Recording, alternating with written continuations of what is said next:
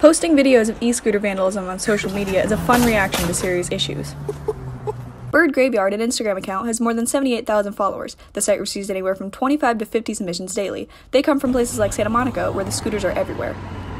Santa Monica launched its 16-month pilot program last September, allowing 2,000 e-scooters to operate in the city. The creator of the account, a former resident, says the account raises awareness of scooters getting out of control and companies taking advantage of public space. Many locals say the account makes them laugh because they find the scooters annoying, but they say some content goes too far, like throwing scooters into the ocean or onto freeways.